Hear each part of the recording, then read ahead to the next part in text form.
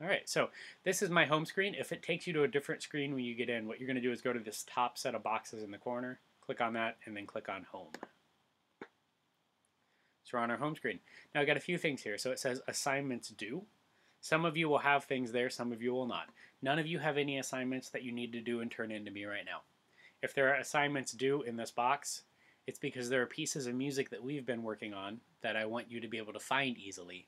So I went and I found them and I assigned them just so you can click on them easily and get to them.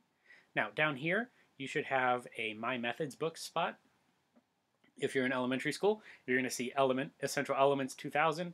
If you're in choir, you'll probably see a book of solos for solo voice.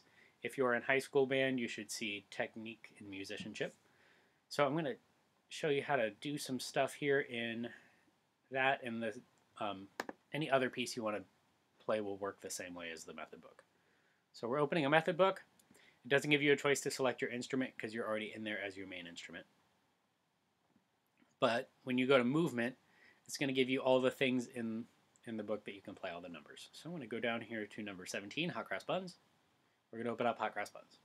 So even if you don't have your book or your music at home, if you have access to SmartMusic, you can still practice. You can still find things to play. You can do all the lines in your book. All right, so I've got Hot Cross Buns opened up here. Now, right here, I have some options to select different songs in the book. I can also use a back and forth. I can actually, reopening it. I can also reselect an instrument if I want to practice a different instrument. Some of you double. All right, now, here's what I've got on my screen. I have Hot Cross Buns, a cursor, the measure is highlighted that it's starting on. Up here at the top, I have tracks selected. Now, under the tracks controls, I have my accompaniment. I can toggle that on and off. I can change the volume.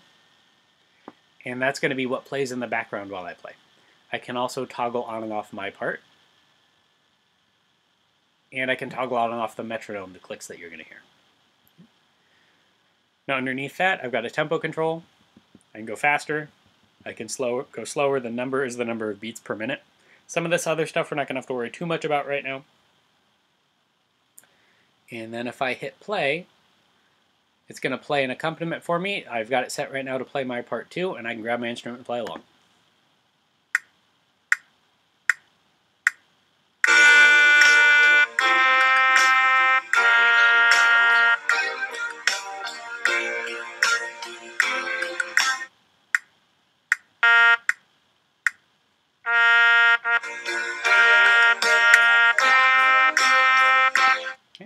So while it's playing, I can use these controls up here to turn things on and off if I want to. This setting over here that says no swing, that's if you're playing like a jazz piece or something and you want the 8th notes to swing a little bit. You can change that. All right, now, you can also record in here. So if instead of using the green play button, I use this red circle, that's my record button. I'm going to set this back to the beginning. Wherever you have that cursor set, that's where it's going to start. So if you want to start in the middle of a song and practice a particular spot, you can do that. I'm going to grab my trumpet that I have handy. And I'll record Hot Cross Buns here. Oh, but before you record for the first time, it's going to want to test your microphone. So unplug any headphones you have in, turn the volume up, and we're all set.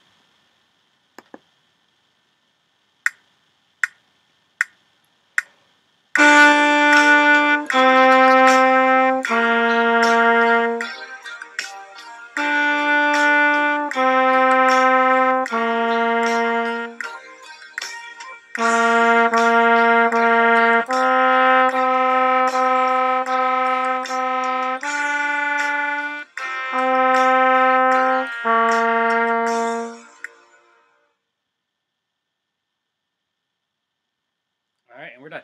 Now you can see some stuff on my screen. All the notes that I played correctly and in the correct rhythm are green. If I made a mistake here or there, it's going to show me that I made a mistake. So right here, at the end of this measure, I played a D instead of a C. It shows me the note I should have played, and it shows me the note I did play. Over here I played a little early. Over here I played a little late. Now, you can control this stuff by going up to Assessment, and Show Assessment will toggle that on and off. Now, I've got it set right now to average tolerance. This is how hard it grades you.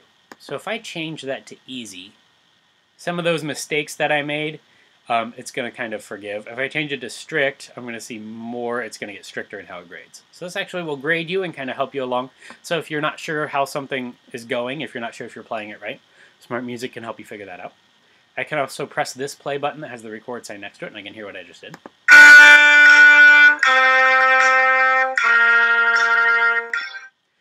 Now you're going to get a better recording if, when you record, you plug headphones into your device and you listen to the accompaniment on headphones and play so that the microphone only picks up your instrument. Right now, the microphone is picking up the thing that's also coming from my speakers, so the sound quality isn't very good.